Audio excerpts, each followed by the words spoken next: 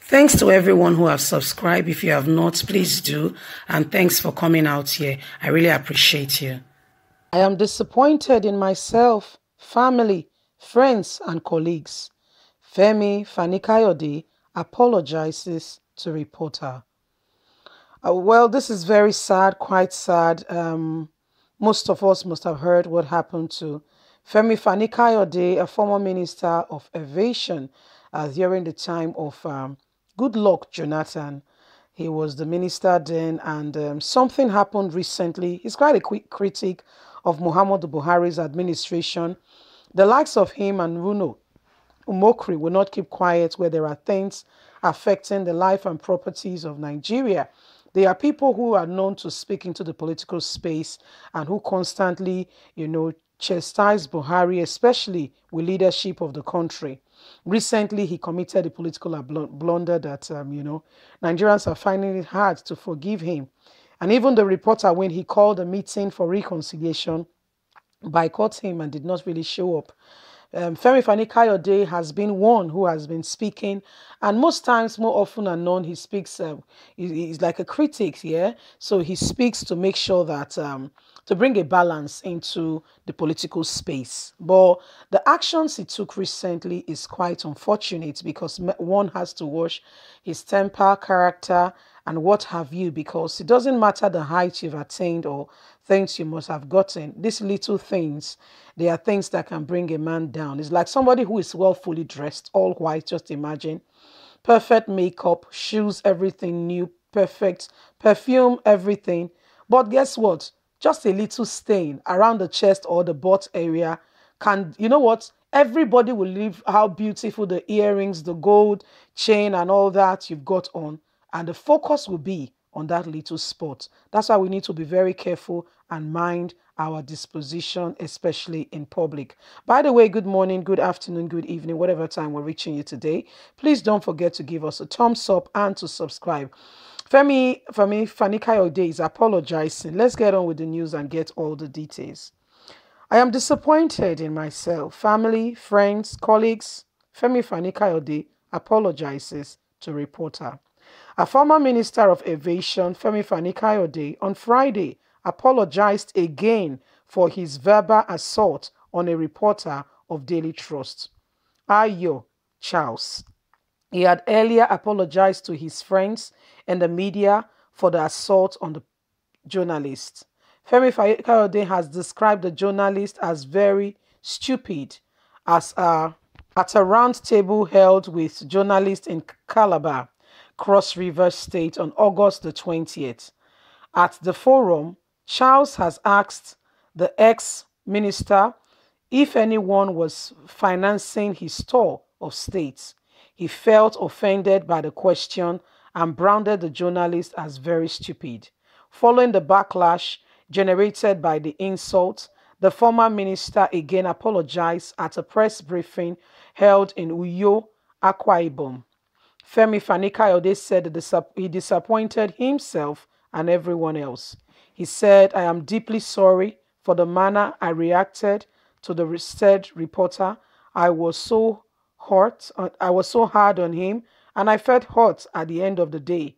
The question was misguided, but I fell for it. I should have comported myself more orderly. I should have been smarter than that. I should behave myself no matter what, even in the face of criticism. I am using this opportunity to reach out to him, and I hope he will be kind enough to forgive me. I disappointed myself, my family, friends, my colleagues, and even my houses and my bosses. Those of my household know that I'm not a person like that to show an outburst of anger. Those who know me have also spoken about the incident. I regret it was not my finest day. No leader or public figure should ever behave in that way. Again, I say I feel deeply sorry and I regret my actions. I will never behave in such a manner again." Well, that is a statement of deep reflection, calling for forgiveness. I mean, to err is human, to forgive is divine, is a popular saying. And I think we should please forgive Femi Fani Kayode. We all, most people have got their moment. And when it happens, just pray it doesn't happen in a place that could tarnish or mar one's image, you see. So Fani Kayode was only asked a simple question at a press briefing because right now what he's doing is going on a it's not world tour, yes. So it's a national tour, yes. It's going from state to state all over the country, all over the 36 states of Nigeria, to discuss some issue with regards to politics and what have you. And in one of those places in Akwa Ibom, Uyo, journalists were there at the press briefing, and they asked him a question which he fell for. I don't know at what state of mind he is that day. There was what we call transfer of aggression. So it might be that he had been offended that day. Probably you don't know what it is. He might have gotten a phone call, or a beloved one has quite said something quite upsetting. And the trigger buttons are already popped up waiting for a moment. And I think this man just fell for it. He's calling to apologize. And I think everyone with a heart should please forgive Femi. Yes, forgive our brother. Femi, said it was not his finest day. It was not his finest moment, but we must not capitalize on what has happened now and forget about his achievement. He has been a man of reputable character who has constantly spoken to bring a balance, especially to Buhari's administration, with oppression on the regarding human rights and the human being generally. I think it's high time we let it go. The journalists that this has been done to, Femi is saying he's sorry, and I think you should please forgive him.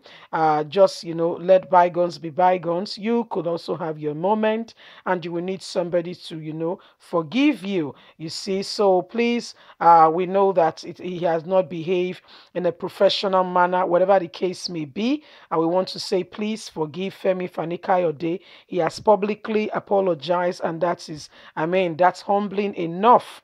I'm not saying what he's done is right, but to err is human, but to forgive is divine. There is a way you offended and you take the offense. If you're not careful, you become the one on the offense. You become the one on the other side. You don't want to do that.